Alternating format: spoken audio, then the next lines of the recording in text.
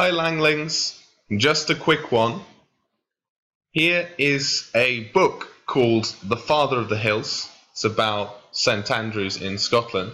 And I just wanted to recommend it to you as a good book to try and read. It's really simple and it's on the old Amazon at the moment, and you can get it on your Kindle, which is an e-reader. You can just download something on your PC and get it too.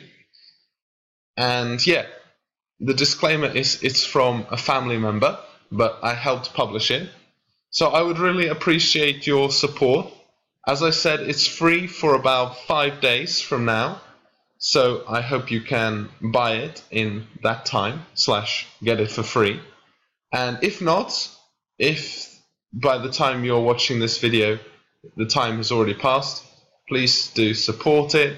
And if you really can't afford it, send me a message and I can send you a PDF or something like that.